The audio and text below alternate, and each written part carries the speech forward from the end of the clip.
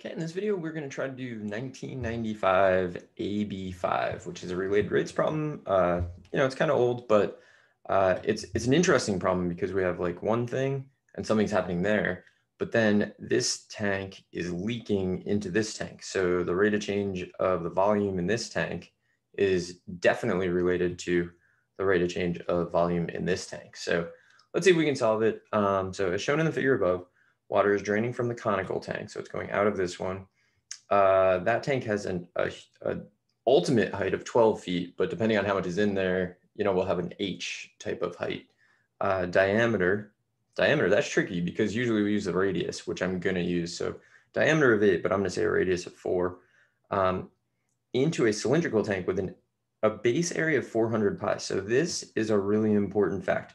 So the base of this is 400 pi. It doesn't change. So the volume of stuff that's in here is going to be the area of the base, which is 400 pi, times however much the height is, right? So that's going to change, obviously. Well, I guess obviously, I don't know. The depth H in feet of the water in the conical tank is changing at the rate. So the water in here is changing at a rate of H minus 12 feet per minute. So, I mean, that's a strange thing, but the depth of water in the conical tank, I totally missed when I was highlighting that. H minus 12 feet per minute. So I'm gonna write that down. So dH dt, first thing I've written all day, usually very shaky, is gonna be H minus 12. And then that's feet per minute. All right, let's solve this thing.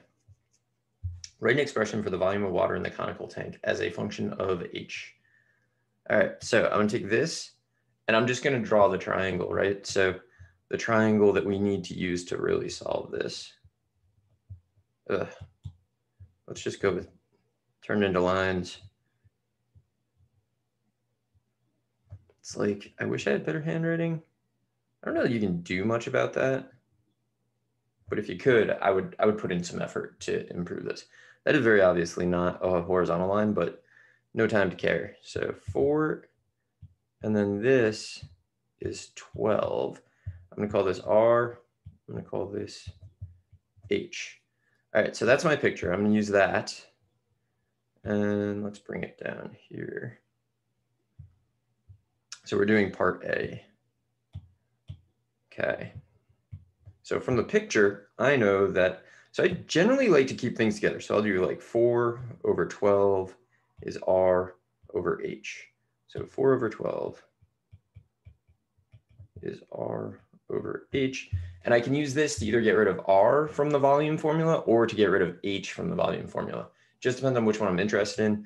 You're almost never interested in R. You almost always get rid of R. So the volume is 1/3 pi R squared H. So we want to get rid of R because we're supposed to get a function of H. So let's use this and say that R is equal to 1/3 of H. And then what we'll do is we'll just take this, and where we see R, we'll replace it. And suddenly this is just a function of H, which is actually a pretty common thing to do. So H over 3 squared times H. So we'll get that the volume is 1 over 27. Well, I guess let's do pi over 27. Doesn't really make a difference. Obviously it doesn't make a difference, but I think it's a little cleaner this way.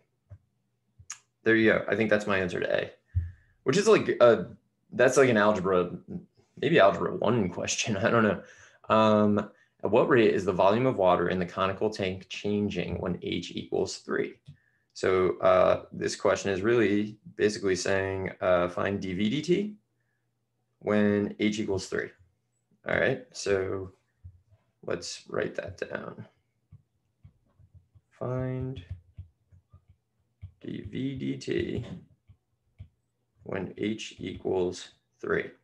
All right, so if V is equal to pi over 27 H cubed, then if I take the derivative, so why don't I go vertically?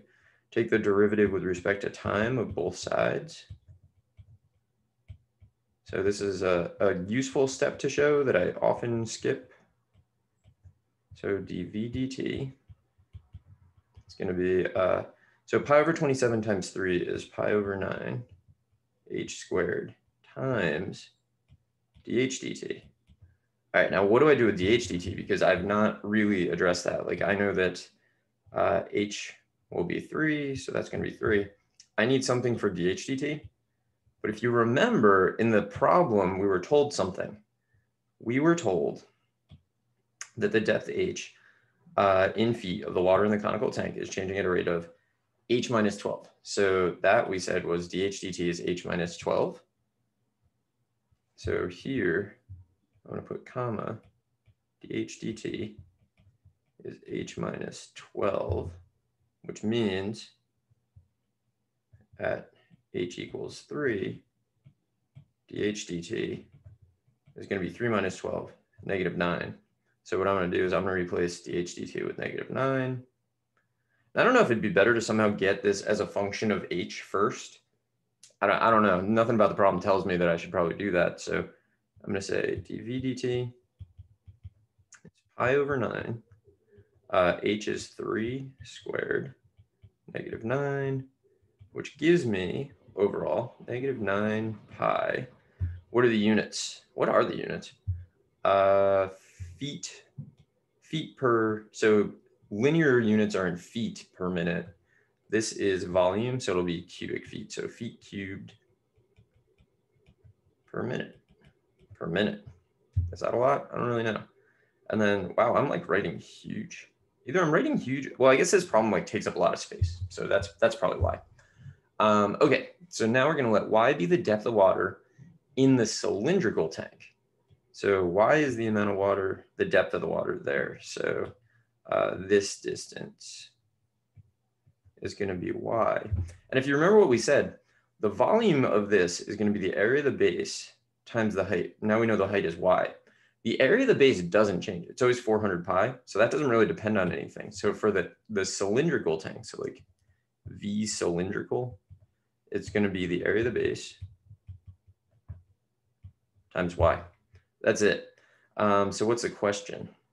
At what rate is y changing when h is equal to 3? Indicate units of measure. All right, so I'm going to take this down with me, I guess. So let's say this is part C. So for part C, we are looking for, what are we looking for? The rate of change of y? Yeah, the rate of change of y. So that's like the height. So dy dt, find dy dt.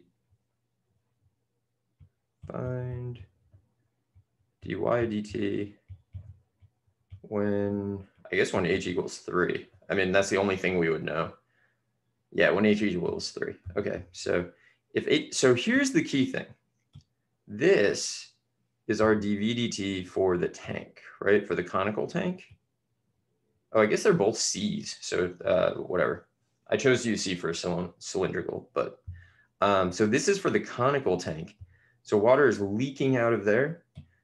As the water leaks out of here at 9 pi cubic feet per minute, yeah, it leaks into here at the exact same rate. So the rate of change of the volume here is the opposite of the rate of change here. So no matter what you got for B, you have to use the opposite of it here. So I'm going to use positive 9 pi cubic feet per minute for dv dt in this section. So when h equals 3, which means dv sub c dt is positive 9 pi. All right, so dv sub c dt is going to be 400 pi dy dt. And this is like surprisingly straightforward. Dy dt is going to be the 9 pi. So we're going to use this for this. And that's it, I think. So I'm finding this like really straightforward. And for some reason that's bothering me. So I just get 9 over 400 cubic feet. Nope. That's the rate of change of height. So just feet per minute. And there you go.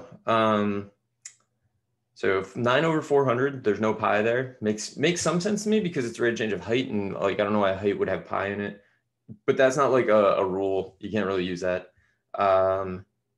Pretty straightforward, I think. Sometimes you'll see this as like a coffee thing is draining into like a coffee cup. That's like a common thing. Oil is always leaking somewhere. But anyway, that was 1995 AB5. Pretty good related rates question. So I hope you found this helpful, and good luck.